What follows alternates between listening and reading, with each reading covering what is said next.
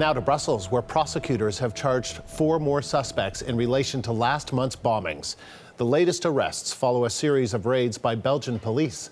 Shauna Reid is sifting through the details for us. So what's happening right now in Brussels? Well, Andrew, we're learning more details about these suspects that have been charged by Belgian police. Officials have charged 4 people of being part of a terrorist organization and participating in terrorist murders. Now, their names are Mohamed Abrini, Osama K, which we've now know is Osama Krayem, Hervé BM, and Bilal El Mahouki. Now, these men were detained after a series of raids that were carried out in the Brussels neighborhood of Etterbeek, and a total of 6 suspects were arrested when the raids began early Friday morning.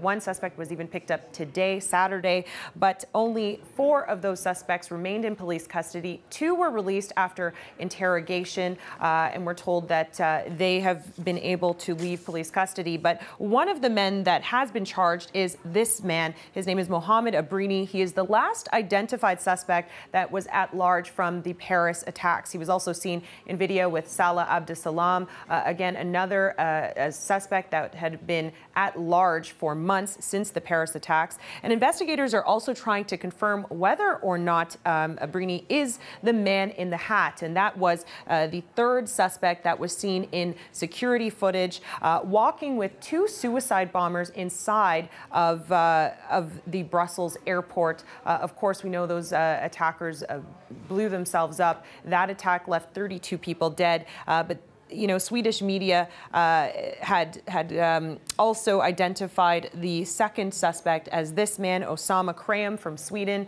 and he was also known to have been fighting in Syria and has been linked to the attack in Brussels as well. Andrew? And what do we know about the suspects?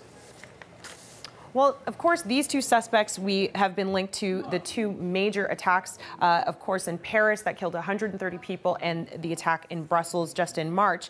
But we are learning about the 2 other men that have been held. They've been identified as 2 Rwandan nationals, Hervé BM and 27-year-old Bilal El Mahouki. Now, we do know some details about Bilal. He was arrested last year by police.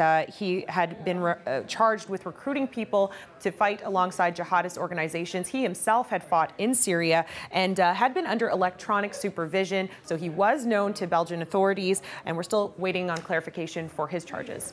Andrew? Thanks, Shauna. You're welcome.